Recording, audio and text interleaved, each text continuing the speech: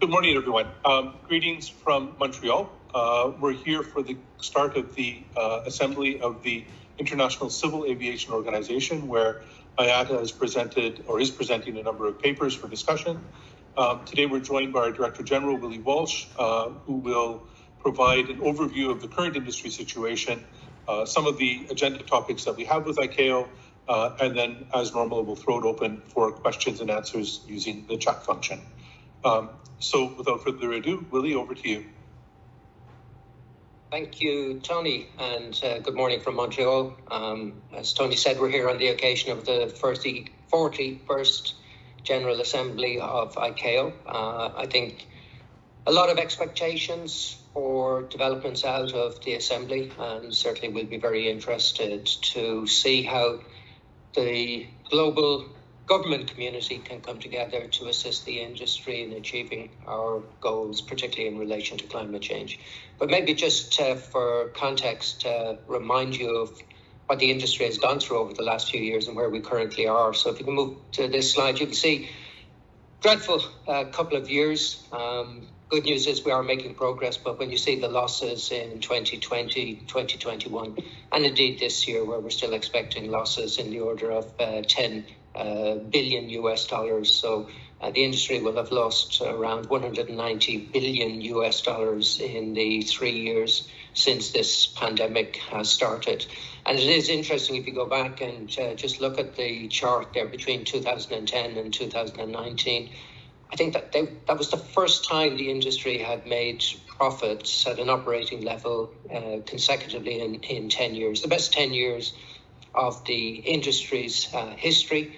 And interesting, if you look at that, the average margin over that period was 5.5%.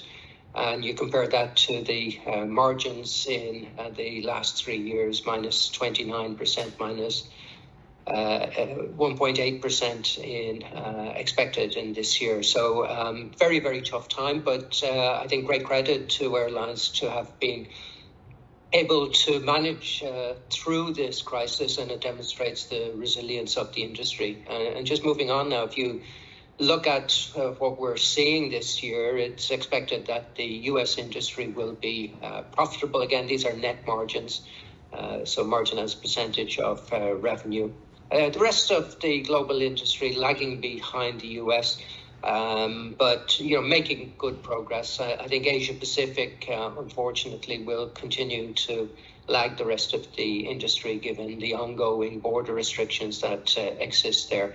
But I think this chart highlights the impact that border closures have had, because the US industry, as many of you will know, has a strong domestic network, which was largely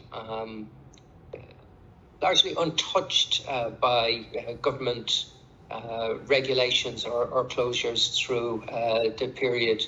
So it's mainly international travel that has significantly suffered. And moving on to next chart, you can see that in this display here, cargo has been resilient throughout. We've highlighted this on a number of occasions.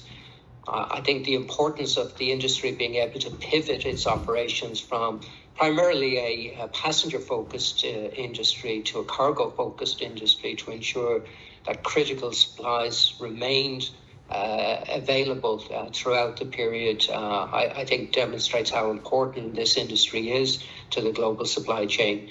The demand for cargo has been quite strong and remains resilient throughout the period, slightly down in July, and I would expect that to be the same in August, about 3%.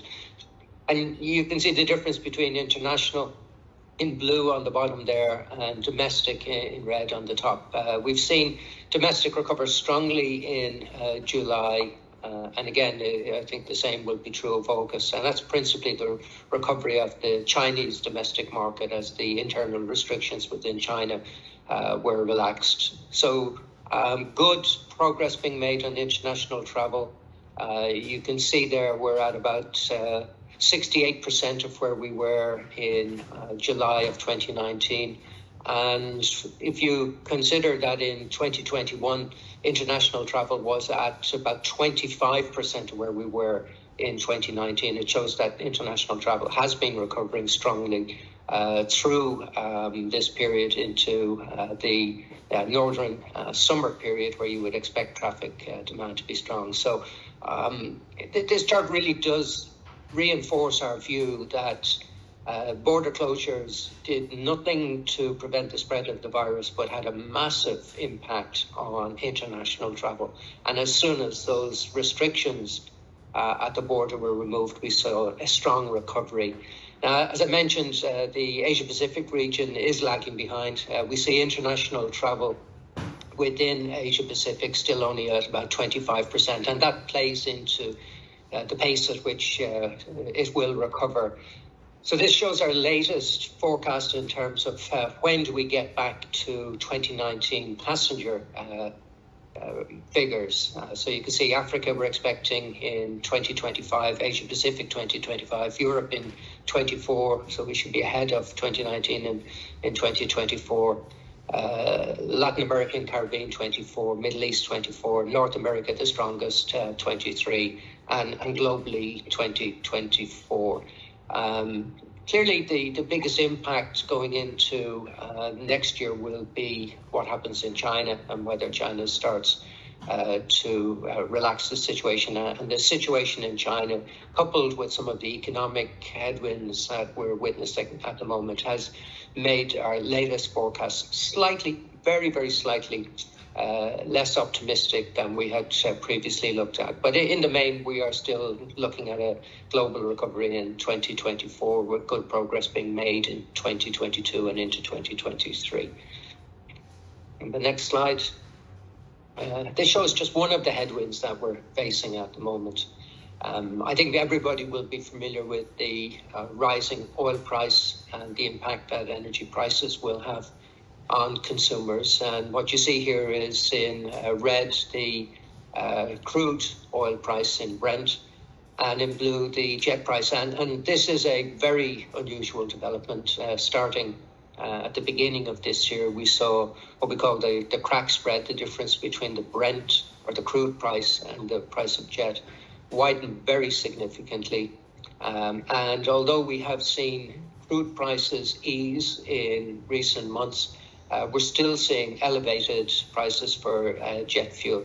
Now, some of that is understandable, given that the demand for jet fuel reduced significantly in 2020 and 2021. So refining capacity moved away from jet.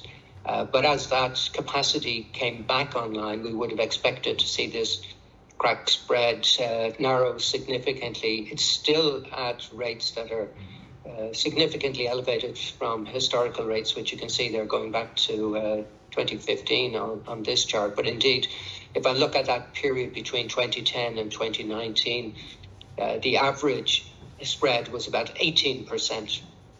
So Brent averaged $80 a barrel through that 10-year period, and jet was 18% more expensive. We've seen, as this chart demonstrates, we've seen that spread go over 60%, and indeed at the end of September it was at 56%. Now it has eased a little bit, but still very, very big difference between crude prices and jet prices, which means that we will see costs continue to challenge the industry in 2022 and in 2023. And just maybe to comment briefly on what we expect from the Assembly, the main focus for us will be on what ICAO calls their long-term aspirational goal. I think, as most people are aware, the industry through IATA agreed to target net zero in 2050 at our AGM in October of last year. I think a very significant and ambitious target for the industry, but we have now aligned ourselves with the science and with the ambition of the Paris Agreement, and we will be looking to ICAO to get the global governments and regulators equally aligned and to agree on their long-term aspirational goal of net zero in 2050. I think anything shy of that and this Assembly will be viewed as a failure. So while Some of these targets are ambitious and the expectation is high. I think we have to be realistic that in the current environment, anything short of ICAO agreeing to that long-term aspirational goal of net zero in 2050, I think will be a huge disappointment. It's not going to stop us continuing on our road to net zero in 2050, but I think it would send a very important signal to governments and would help to ensure that we get the right policy framework in place to assist the industry in its ambition. Clearly, we see sustainable aviation fuels as being a key driver to achieving our goals. We need to see more production and widespread availability of sustainable aviation fuels. I've said on many occasions that it's absolute nonsense to believe that you need to incentivize the industry or force the industry to buy sustainable aviation fuels. We're buying every single drop of sustainable aviation fuel that we can get our hands on. What really needs to happen now is governments need to incentivize the production of sustainable aviation fuels. We need the traditional fuel suppliers to turn their attention to sustainable fuels. And it's great to see some new entrants in the market, companies like Neste, who are producing sustainable fuels at volume and have ambitions to do so going forward. But we really do need to see a greater emphasis on the production of sustainable fuels. We need governments to come together and to incentivize and provide the right framework to ensure that we get greater production of sustainable fuels. And that will be absolutely key given the time available to achieve net zero by 2050. Sustainable fuels really do represent the best opportunity and a very exciting opportunity, not just for us in the airline industry, but it should be seen as an exciting opportunity for governments and countries right across the world. So on that, I'll pause and hand back to Tony, and we can take your questions. Great. Thank you very much, Willie. We have a few questions in the queue. I'll just remind everybody that we will accept questions through the Q&A function, the chat function on the Teams website. And we are here at ICAO, so we'll try and give priority to the ICAO-related questions, but I see there are also lots of non-ICAO-related questions, so we'll try and get to as many of those as we can as well. We'll start with a first question referencing LTAG and the expectation of a 2050 net zero agreement being achieved at the Assembly. The questioner asks, on a scale of 1 to 5, with 5 being the most optimistic, how optimistic are you that the Assembly will be able to achieve that agreement? That's a great question. I'm probably at a 4 in terms of optimism. But if the question was asked, how important is it on a scale of 1 to 5, I'd say it's a 5.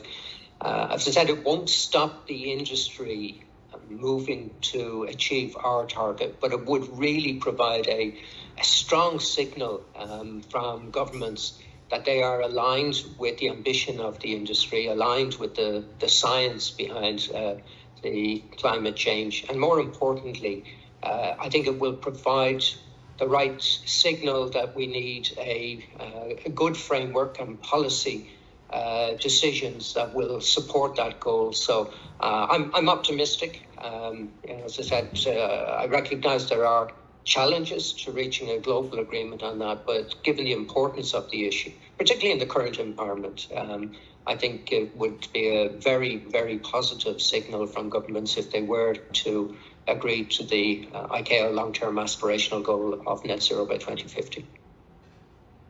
Okay. We have a kind of a follow-up question on that. The questioner says that IATA has been very clear with its target for 2050 and the path towards getting there. But he's wondering the ICAO term aspirational goal and whether that is sufficiently strong to be conclusive and satisfy the industry's requirements. I think that's a very good observation. It disappointed me when I saw aspirational there, a long-term aspirational goal rather than a long-term goal. I think it reflects the difference between the focus that a commercial business would have and what a government entity would have. We're definitely more driven and clearer in terms of our ambition here. But I think it is a very positive first step. I mentioned when CORSIA was agreed that I thought that was an excellent first step. I didn't think CORSIA was going to be the be all and end all, but I thought it was a great first step to get a global agreement on a framework, a single policy issue to address offsetting, to give credibility to offsetting while it becomes important.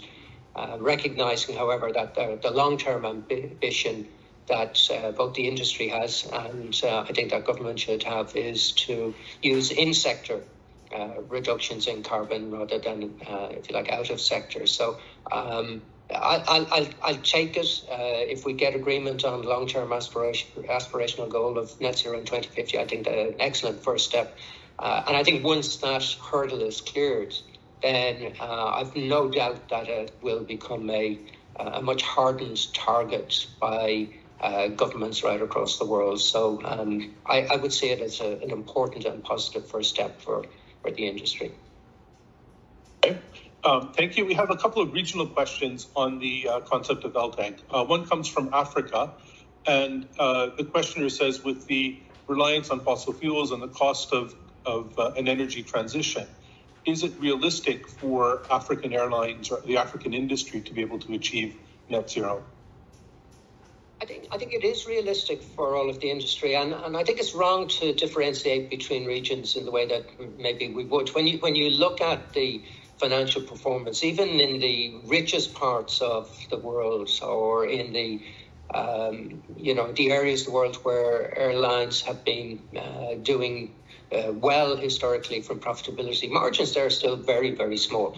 The idea that this is an industry where some make huge profits and others huge losses, I think that's no longer the case. That probably would have typified the industry in the 70s and the 80s. But we have seen a significant performance in the global industry's financial performance, a significant improvement in that over the last, certainly over the last 10, 15 years, taking the recent pandemic aside.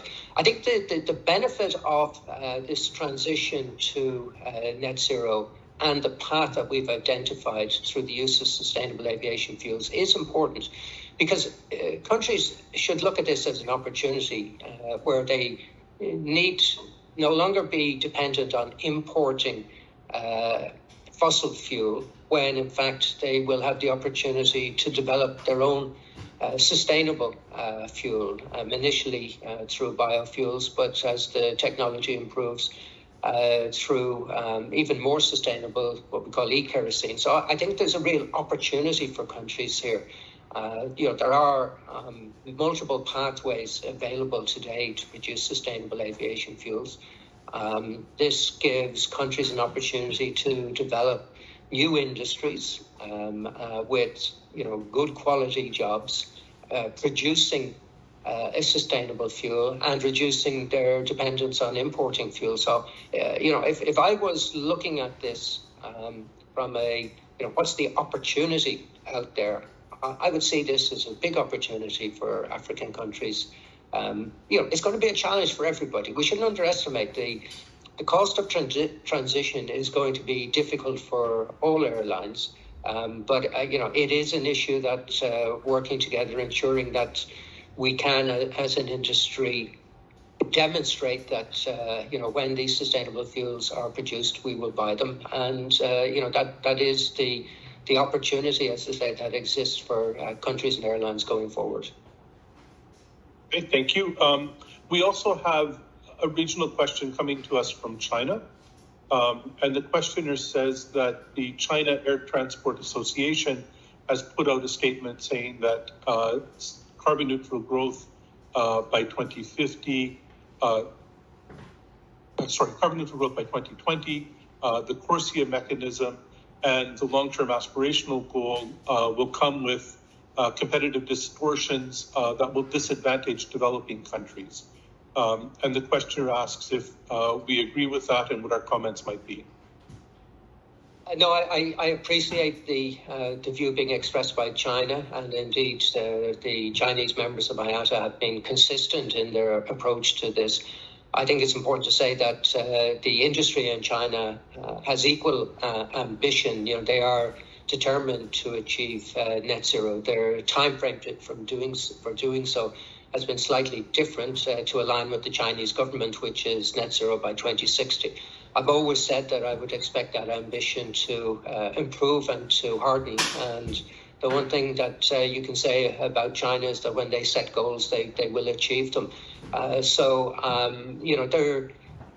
The industry is not a level playing field. Let's be clear on that. You know, we don't have a level playing field today. Will this provide additional distortion that will make it difficult? I don't believe it will do so. It does make it challenging for everybody. Even within regions, it's going to be more challenging for some, depending on the aspiration that the individual airline has in terms of its growth. And I think these are being recognised and addressed through the debate that's going on in ICAO. And I think it will be interesting to see how that develops over the next few days and certainly into next week. But I think this is too important an issue. You know, we in the airline industry have recognised that for us to grow into the future, not only do we need financial sustainability, which has been a challenge historically for the industry, but we need environmental sustainability and viability. So the two go hand in hand. And I think it represents an opportunity for airlines to remodel their business to ensure that they can achieve both of these ambitions, recognizing that today fuel is the single biggest element of an airline's cost base. So anything that we can do to improve our efficiency through the better performance of aircraft, the better performance for air traffic control, all of these issues become very important. And I think that's why this aspirational goal becomes important as well, because I think this will remove the protection that some of the suppliers in our chain have had. The inbuilt inefficiency in air traffic control systems globally is a disgrace.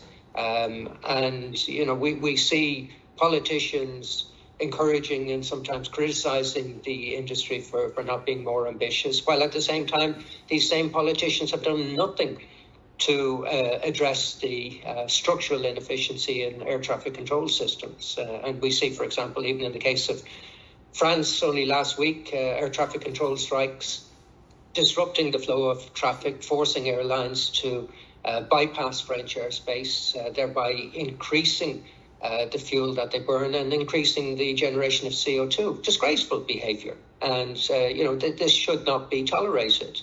We should have a situation, because from a technical point of view, we do have the ability to overfly areas that are being disrupted by strikes where the provision of service can be given by other service providers. So, the situation, I think, is too important to ignore. And while there may be some distortion to the market, I don't believe it's something that will necessarily create a significant hurdle for airlines. Thank you, Willie. We have another follow-up question while we're on the topic of China. And the questioner asks, can there be an agreement if China is a holdout? I believe there can. The important issue here is we're focusing on international aviation. The Chinese market is very important, but it's principally a large domestic market. And in fact, we've seen that in the figures that we've been showing over the last couple of years, where China, in effect, is closed to international travel because of the border restrictions, although there are some flights. It's very, very few compared to where we were in 2019. But even at a global level, international flying to and from China is still relatively small, whereas the domestic market is huge. So China can deal with their domestic market as they see best, and will certainly do that. So if you look at the contribution that China makes to global CO2, most of that comes from their domestic market, which is significantly larger than the CO2 that they produce from their international flying.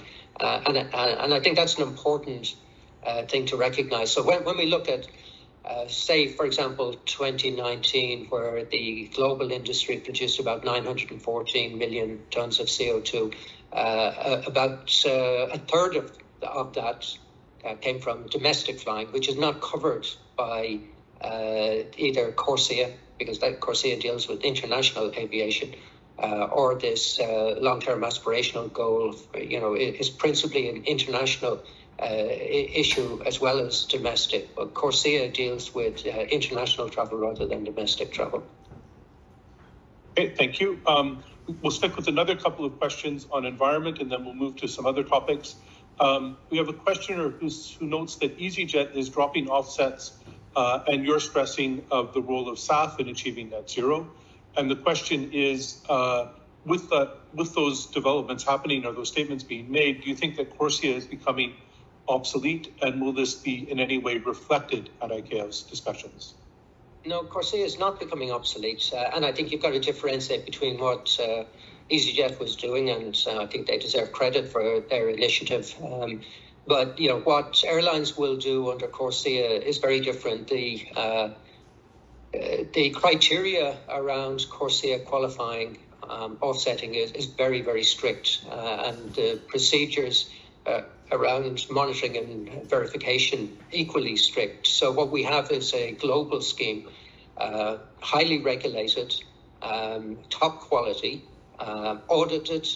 So, you can prove that where the money is going and money is being spent is generating the right result. And I think, while some offsetting schemes in the early stages of the concept of offsetting were questionable, and I wouldn't hesitate to say that in some cases very questionable, I don't think that applies to CORSIA, because what you have here is a quality system where the criteria to qualify for offsetting under CORSIA is of a very high standard, and everything will be properly recorded, properly measured, properly verified, audited.